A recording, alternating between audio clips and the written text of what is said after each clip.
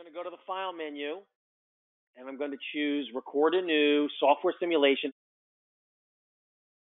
I'm going to choose Custom from my modes, and I'm going to turn off everything else. So I'm going to click Settings. I'm going to change the mode to Custom. I'm going to click Restore Defaults at the bottom left just to make sure that nothing is turned on. Nothing up my sleeve here. And you're going to turn on three things. Add text captions,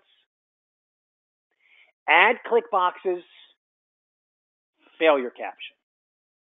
Now, if I don't explain what you just turned on, all you successfully done just now, Aaron, is followed instructions. We don't teach that way. We tell you why you're supposed to do this. So let's talk about the why. Add the text captions are going to include the instructions that you want your learner to do on screen. If you're not happy with the verbiage after the recording process, you can edit the content in those captions. It is never too late. Add click boxes on mouse click so that your learner will be able to do whatever they were told to do in the caption. So there'll be instructions on the screen. There'll be a way to actually do it. And there will be a failure caption. If you're not happy with the failure message inside those captions, you can customize it any way you want, but fair warning, you should keep those failure messages as vanilla as possible. Never, what are you, some kind of dummy or anything like that. Now, personally, Stacy, if you wrote that kind of caption saying, come on, dummy, I would start laughing. I think that'd be hysterical, but I have never actually been able to do that for a client thinking, going to get into trouble, so we don't do it. So I think keep them very vanilla. So I'm going to click OK to that, and that is all you have to do, because if this checkbox is turned on, your next and final recording is going to be 100% interactive with basically the hints at the same time. So I'm going to click Record.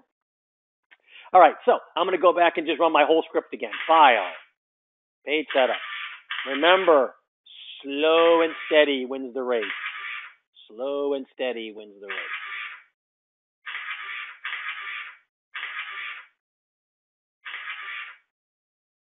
I just pressed end. Wait for it, Shannon. I'm going to preview the project.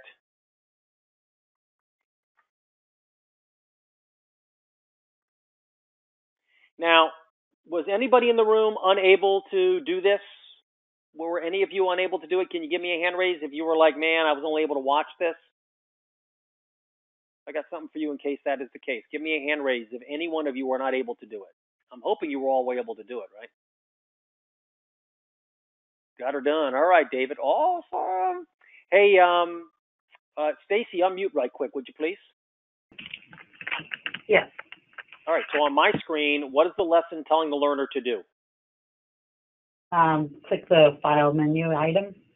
Yeah. Now, do you notice that the screen is waiting for the learner to do it? Yes. I'm your worst possible student, Stacy, so what do you think I'm going to do? You're going to sit there and not read it? Well, okay. I guess that's true. I could have done that. No, I'm one who doesn't follow instructions, so I might click elsewhere, wouldn't I? Oh, yeah. So, yeah, I guess I could. I'll show you. I'm just going to sit here. That is true. I guess that could happen. That's probably going to be about 1% of your audience. Look, there's going to be a percentage of your e-learning audience that just doesn't want to cooperate, and so they're just going to sit there. But I'm talking to the 99%, so I'm going to click View. What happened there, Stacy? It gives you a hint. So you got a failure hint message. You see that? Reminds you where to go. Yeah. Now, can I customize the words and the way that captions look if I want to? Because it's transparent right now. I think it'd look better, but like red. But could I do all that?